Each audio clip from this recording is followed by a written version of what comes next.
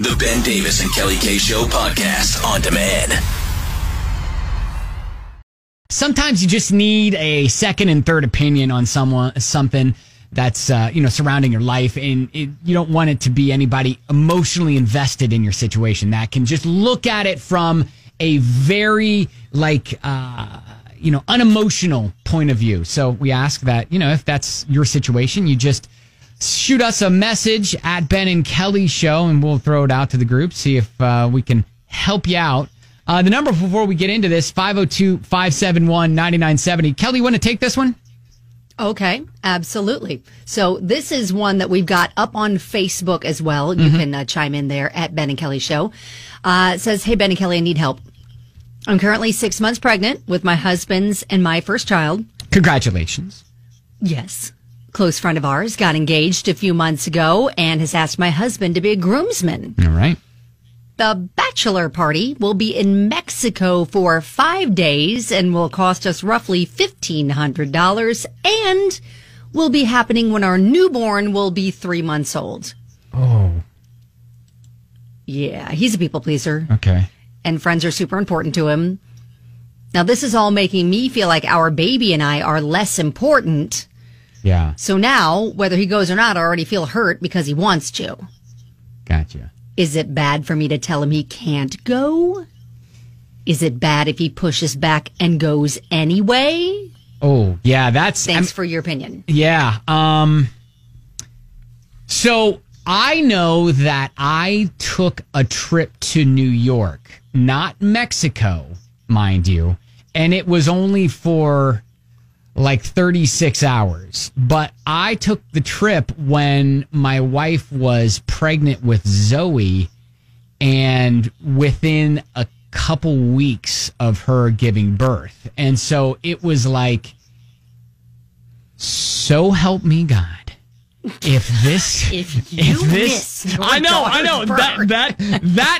that conversation was had. It was you can go on the trip, but just know if the baby comes early and you miss the birth of your own child, you can't get that back. Right. You really can't. Now the good thing is here, the baby should be here. Yeah, the baby will be on the ground. 3 months old. Yep. So there isn't a danger of missing the birth, which I think would be a bigger deal in this situation. Now, I'll say this. My husband and my OB both went to a Jimmy Buffett concert out of town when I was literally days away from my due date. Okay. So and I had the same conversation. I said, so help me God, if you both miss the birth of this child, and it was our first. Yeah. That was with Jacob. Yeah. Okay, so it was fine, though. I get it from a financial standpoint. She's looking at it like, okay, we're going to have a newborn. Newborns are expensive.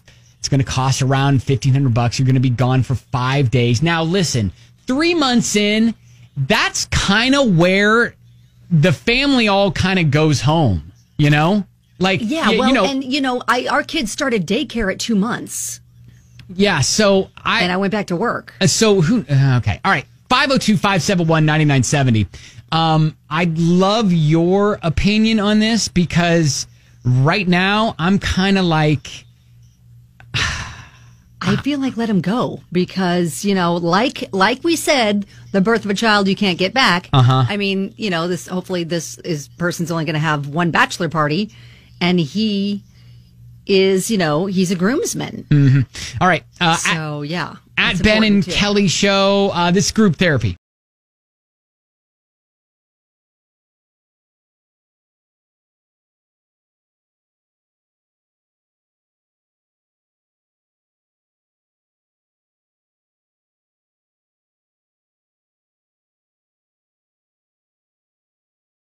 We heard from a listener whose husband is a groomsman in their good friend's upcoming wedding. He's going to be part and invited to the bachelor party, which is in Mexico for 5 days. Here's the thing. She's going to have their first kid about 3 months prior to this bachelor party. So there's going to be a newborn in the family. And now she's all like, is it too much? I don't want him to go. Yeah, to ask me not to go. What, and then she's also hurt think? because he wants to go, but I don't know if she's got the right to be upset about that because, I mean, what guy wouldn't want to go to Mexico for 5 days on a bachelor party? Yeah, so your comments real quick. We've got one from Joy. She said, this sounds like the plot of The Hangover 5. Yes. Absolutely. That is true. And then Amy was like, yeah, I think she has to let him go. But the real question is, who in the heck is a 5-day bachelor party? That's not a party. That's a vacation. So True statement. Yeah. Right there. On Facebook, Casey's like, I think a baby is more important than a trip to Mexico and people pleasing. He should be people pleasing his family. I, however, think it's highly unfair of you to be mad at him for wanting to go. If he doesn't go, then that means he chose his family over having a good time. People should all be able to want something without judgment. It doesn't necessarily mean he will do it. Also, you probably just need to talk to him and let him know how you're feeling. Communication is important in a marriage. Yeah, Casey does have a point there. And then several people, like Jamie's like, hey, everyone needs a break. I'd let him go. And then when he comes back, you get the break. Oh, absolutely. Yeah. Erica was kind of saying the same thing. She says, girl, let him go and be happy about it. If you hold him back from going, he's going to be resentful. You're going to feel bad for controlling the situation. At 3 months old, baby will be old enough to have a routine and both parents will want to break from each other anyway.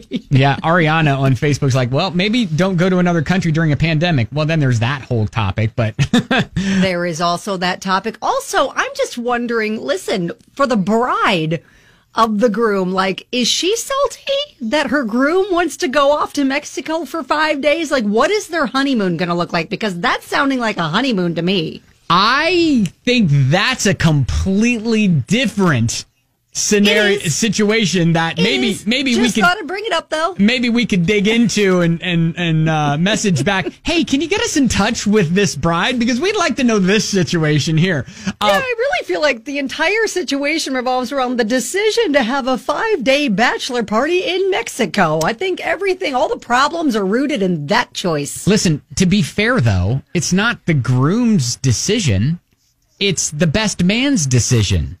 And so the best man is all like, let's do this. And then, That is true. Now let's blame the best man. Who is the best man? All right. Brandy writes on Facebook, having to take care of a baby by yourself is hard. Don't get no time for yourself. And when they go to sleep, then you can take a shower or whatever you want to do, but you'll lose sleeping time, which is important because you'll be tired.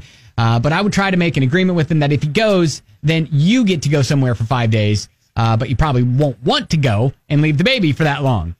I was going to say, there's not a lot of real new parents that I know that want to just go leave for 5 days. I mean, this is like, extenuating circumstances out of his control. Mm-hmm. But I don't think, mom's then going to be like, fine, now I get my 5-day vacation with a very, very new baby. That's just kind of not what you do. I think communication is key here because I do agree with several people that are like, listen, you can't necessarily get mad at him for wanting to go. Yeah. But you can talk to him about your feelings and you guys can just kind of discuss the whole thing. All right, $1,500. If it's going to be about that, what's our budget? And then figure out a budget and then what it's going to cost and all that. And then maybe you can look at a compromise and say, okay, maybe I can ask my mom to come down and help or come over and help, while you're gone. Because, I look at, and this isn't exactly the same, but my dad gave me football tickets for a big football game, the Ohio State-Michigan football game. While my wife was super, super pregnant and she had just burned her foot, injuring herself, so she couldn't walk. So she was on in a wheelchair. Oh, wow. And that is very bad timing. And my daughters, my older two daughters, had an Irish dance competition in Michigan. So. Oh, wow. Did you go to the game, sir? That is a lot that you were leaving. Yes. Yes, I did. Did you pay for that choice? So I bring that up to say that we're fine. Everything's fine. Were there consequences for a while though for you, sir? No, I mean, not really. She'll bring up every now and then just a, Oh, kind of like you left me when I was pregnant and had a burned foot, to go watch a football game. She'll bring that up, and so I have that to live with. But it's not like animosity towards me when she says it. No, and it wasn't just 5 days in Mexico. No, exactly. So maybe just communication, I think, is what we're saying.